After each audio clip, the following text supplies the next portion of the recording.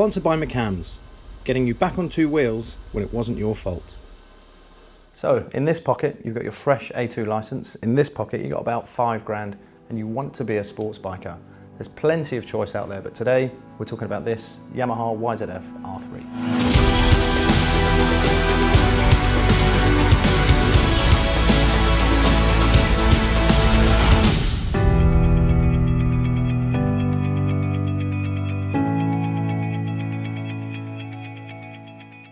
So the R3 nestles in between R125, a bike that we've reviewed in the past, and R6, a sports bike that's been around forever and a day. It's supposed to be the perfect step from A1 license, 125, A2 license, this R3, and then your full power license, R6, R1, R1M and beyond. Relatively unchanged since the launch of this bike back in 2015.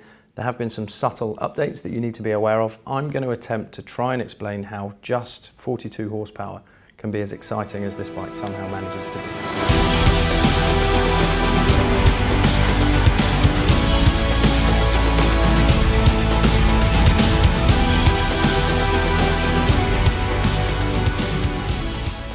So the 42 horsepower motor that this bike has is pretty much identical to the 2015 version. So 321cc, 4-valve liquid-cooled parallel twin, generates 41.8 horsepower at 10,500 revs and 21.5 foot-pounds of torque at 9,000 revs. There's no point rolling your eyes at the fact that it hasn't gained any more horsepower over the outgoing model. That you may have noticed for the last few years, models haven't grown in power or torque. What they have done is pass the EU4 legislation at the same time as maintaining that power.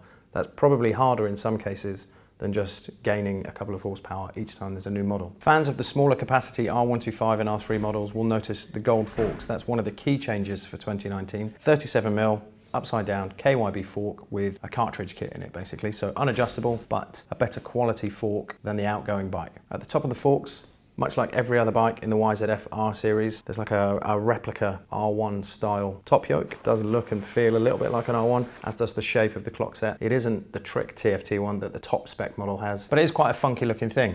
A, funky is good, and B, it also works very well. High light, low light, all the conditions that we rode the bike in. At the other end of the forks, there's a simple brake setup. So single disc, 2-piston sliding caliper. It's a budget system. That's probably the easiest way to talk about it. We'll talk about how it performs when we get to our riding impression later on, but it's quite a simple setup. In between the top and the bottom of the forks is the fairing, another area that Yamaha has worked their magic. They've actually reduced the coefficient drag of the frontal area of the bike by 9%. In doing so, they've been able to up the top speed. Remember, the motor remains the same, so the same power as the old one, but it's faster than the old one because of little things like this coefficient drag thing. So 118 mile an hour top speed now. We didn't get to do 118, but I think we did. We certainly topped 100 miles an hour, which on the motorway equated to about 7,000 revs. So it's an easy 100 mile an hour bike. So Yamaha is saying that you could get 74 miles to the gallon from this 14-litre tank, which gives you an effective range of about 217 miles or something like that. Now, there's no way somebody my size and shape is going to manage 200 miles plus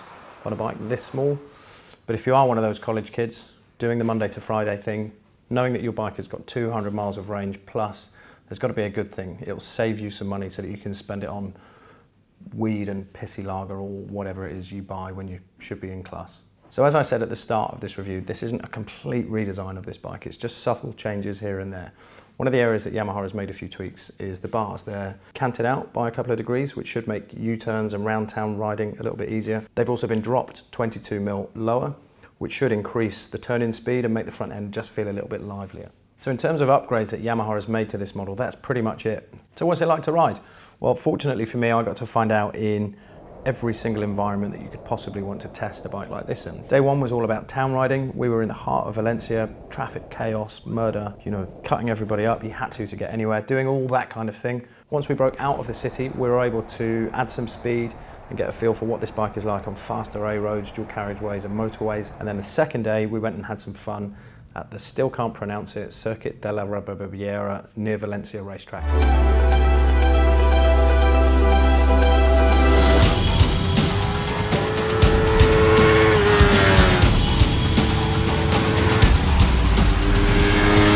So before my riding impression, I should qualify my size. I'm 90 kilos, so 14 stone 1, and I'm 5'11".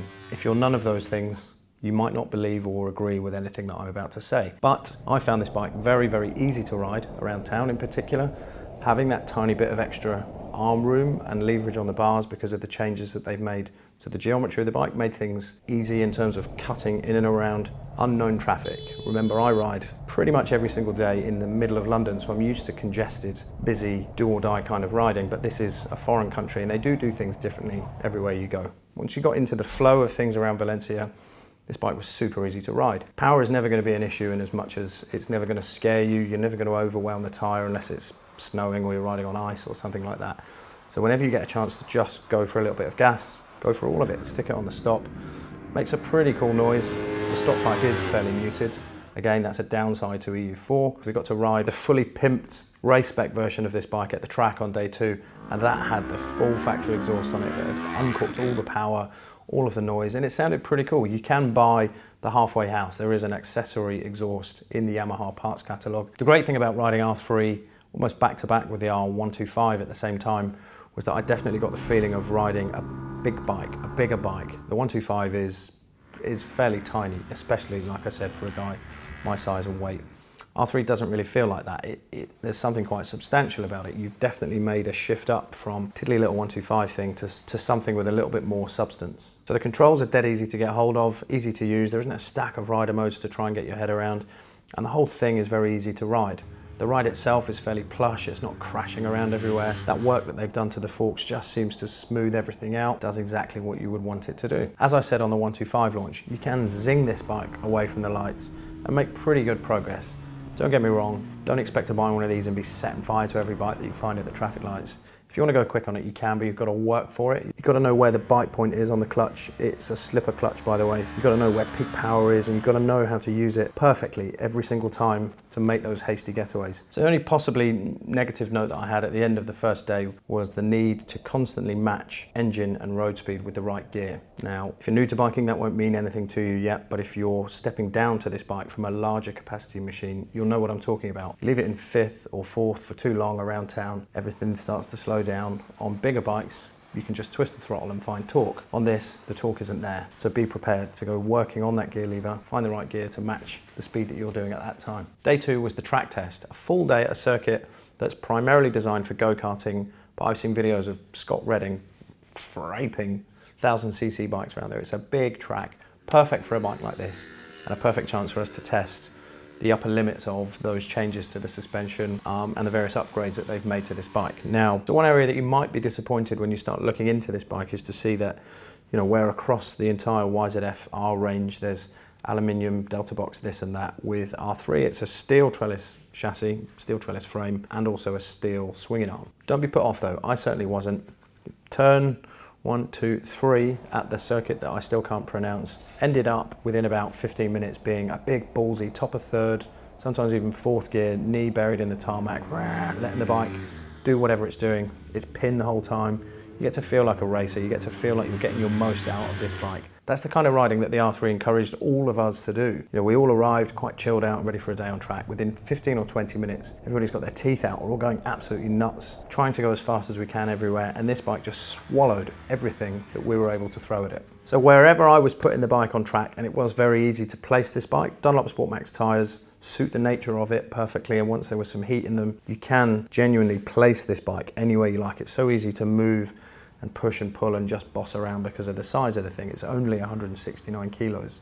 So heating the tyres, bike's doing what you want, it's going exactly where you want it to go.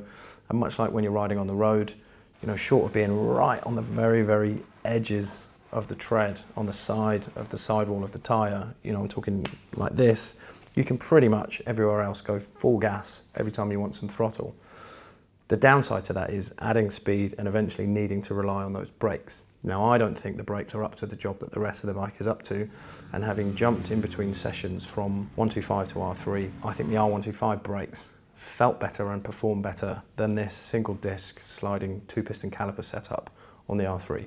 On the road, it's no real issue. You'll get your head around it and you'll get used to using them, and it's fine. I'm not going to spend ages banging on about the track ride. It was as good in the first session as it was in the last session. The bike was faultless all day, and if anything, all we were doing was getting a little bit cockier and pushing our luck a tiny little bit. I think one of the foreign journos went down, You know, we were taking our turns to jump on the R3 race bike. I had a session on that as well. First time I felt my age in ages. I'm not even 40 years old, but I felt old when I rode that bike. I pulled a muscle in my neck where I was cramped up like a tiny pretzel on that thing. Great fun, stacks of ground clearance, made a cool noise. It was a cool race bike. It definitely is a race bike, but I was just too big and too fat and too old to enjoy it.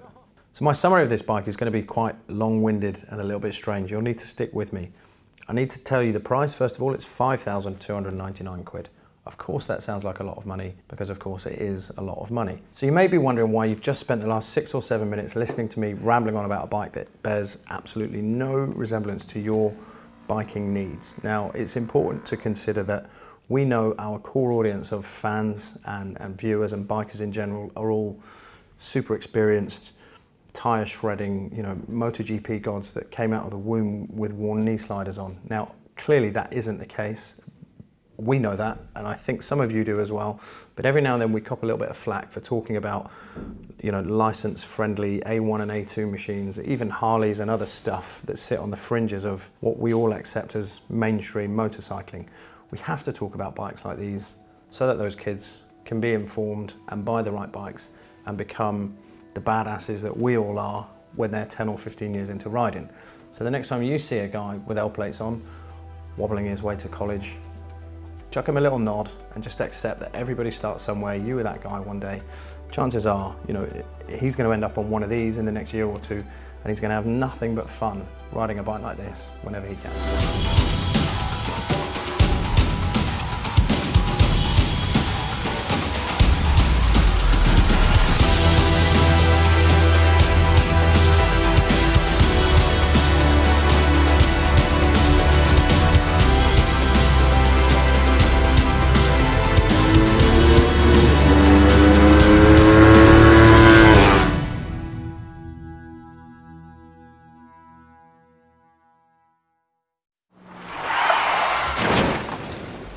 Sponsored by McCams, getting you back on two wheels when it wasn't your fault.